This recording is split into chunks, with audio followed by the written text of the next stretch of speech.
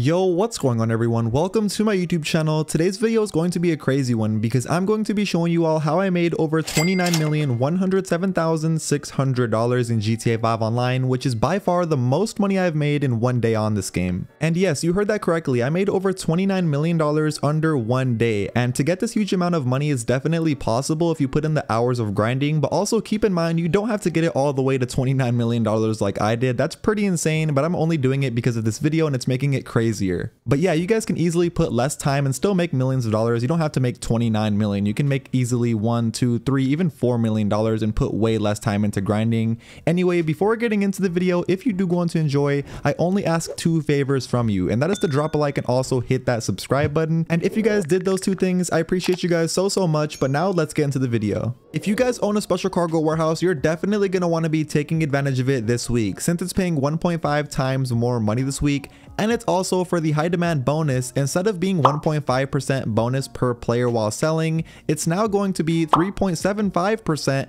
And that's basically the special cargo warehouse if sold in a public session, double money and double RP this week. So in other words, the special cargo warehouse is super overpowered this week, and I'm gonna give you guys all my secret tips and tricks to the special cargo warehouse this week. That way you can make some millions and millions of dollars in GTA 5 Online like I did. Anyway, first thing you need to do is go inside your CO office, sit down here at your desk and log in. Once you log in, now click right here where it says special cargo, and right here at the bottom is where you're going to see all of your special cargo warehouses that you own. So now just take a look at all of your warehouses, and whichever one is the most empty, go ahead and select that one, and now select the bottom option right here where it says 3 crates for $18,000. Trust me, you don't want to select the 2 crates or the 1 crate option. The best crates to select is going to be the 3 crates for $18,000. It's just going to save you guys more money in the long run, and it's also going to save you guys more time. Anyway, once you do start up the resupply mission, first thing you want to do before you even get into it though is open up your interaction menu. Once you open up your interaction menu, go over here to spawn location and make sure it's set to your CEO office. As you can see, I have mine set to my CEO office. Once your spawn location is set to your CEO office, you're ready. You'll see later on in a second why I said to do that.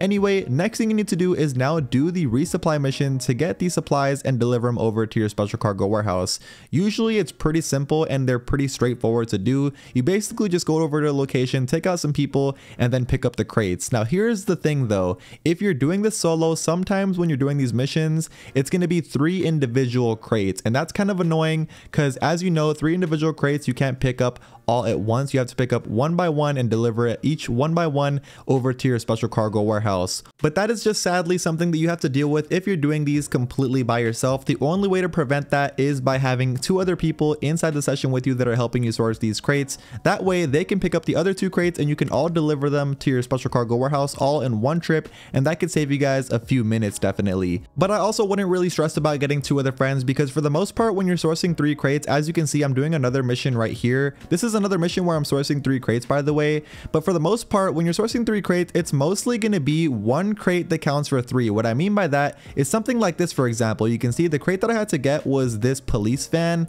and this police van counts for 3 crates because I did click the 3 crate option.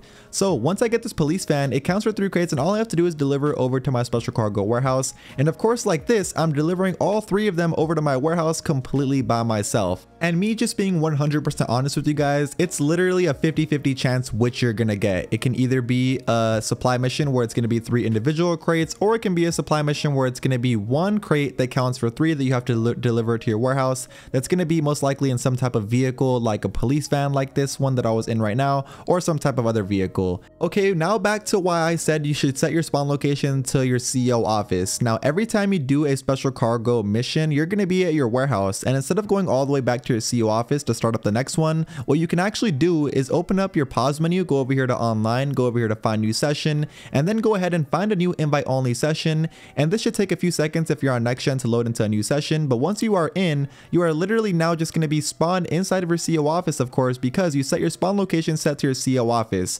Now all you have to do is sit back down, go at your desk, and source another crate. So yeah, just make sure when you're sourcing your special cargo crates, you're doing it exactly as I just showed you. Every time you source a crate, as soon as you get to your warehouse, you find a new session and you load back into your CO office and source another crate just like that right away. Doing it like that's going to save you guys lots of time, trust me. But if you are watching the video and you need friends to do these special cargo crate missions with, what I want you to do is go down below at the top of the description of this video and join my Discord server. My Discord server is very active and I promise you guys will find people to do these special cargo missions with if you do need help. So yeah, the Discord link is going to be at the top of the description. Make sure you guys join it. Anyway, now let's get into how you can actually get crates by paying for them and not doing any work whatsoever. Now, I myself own 5 large warehouses, and if you yourself own lots of different warehouses like I do myself, this tip is definitely going to be for you. Now, what you want to do is actually go to any one of your warehouses and simply enter inside of it. Once you enter inside your warehouse, you should see like a person icon. Just go up to that person, click right D-pad, and pay them $7,500. What this is going to do is it's going to pay them to go source you crates. Yeah, after you pay them the $7,500, you basically just wait 45 minutes in real life and they'll come back to you with a certain amount of crates. Now that amount of crates can be anywhere from 1 to 3 crates. It's completely random, and it's also completely random for every single different warehouse that you bought the crates for. So yeah, this is definitely another option that you guys can do when it comes to sourcing and getting crates. Okay, so when you are ready to sell, this is completely optional, but if you want to make the most money, what you need to do is put yourself in a public session with at least over 20 people in it. This is if you want to make the amount of money that I'm making in the video. If you want to be completely safe, just sell in an invite only session.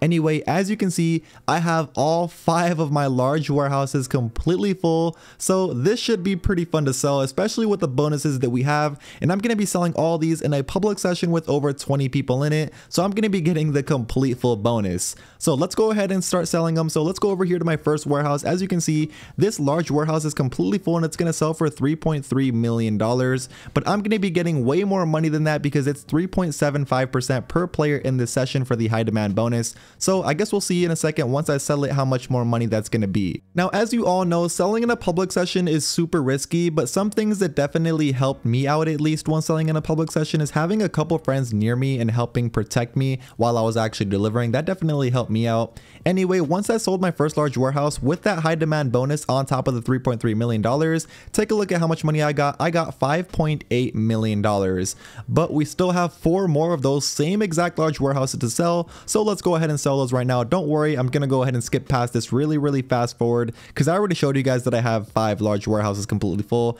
All I have to do basically now is just go ahead and sell it all. Now, I did that first sell mission, which was pretty simple. I had to just deliver it to 10 different locations in the plane. For the second sell mission, I had to basically just deliver 3 different trucks to this location, and I once again got $5.8 million.